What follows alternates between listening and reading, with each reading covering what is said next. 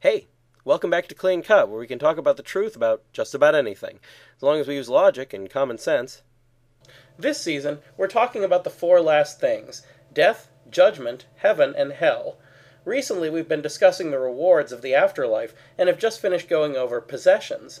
Now, are rewards given in the form of experiences in heaven? Do those in hell have experiences? This question is a bit more complicated than it seems. What we call experiences are instances of a person discovering, encountering, or undergoing a thing of some type. The word instance does seem to imply that experiences are temporary, or even that they take place for a very brief period of time. Since God is outside of what we call time, heaven and hell will most likely be the same, and that would seem to make experiences, in the usual sense, unlikely to exist there. However, a large number of good things, such as poems, songs, and adventures as we know them, need to be experienced if you're going to enjoy what's good about them. So, is there any way for a human being, living in a timeless heaven, to have experiences?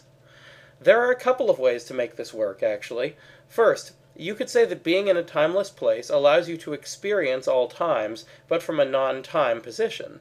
This would allow people to immediately experience all sorts of songs, poems, adventures, and so forth, without needing to be forced through time and experience the loss that comes from the past ceasing to exist.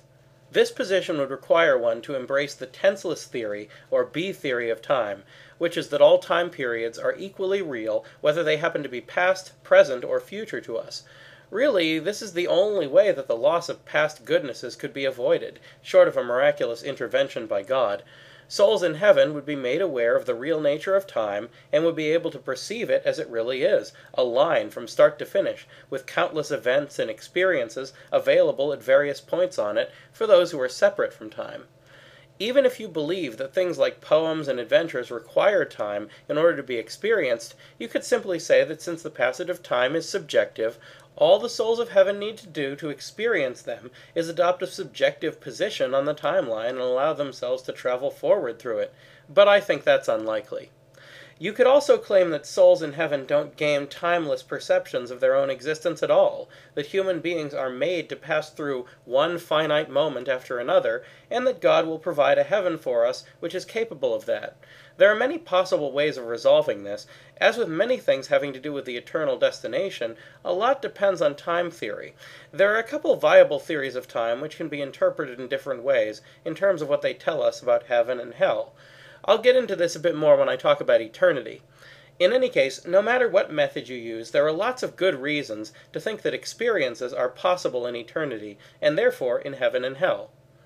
Next time, would heavenly happiness feel unnatural? That's all for now, so keep asking questions, and thanks for watching.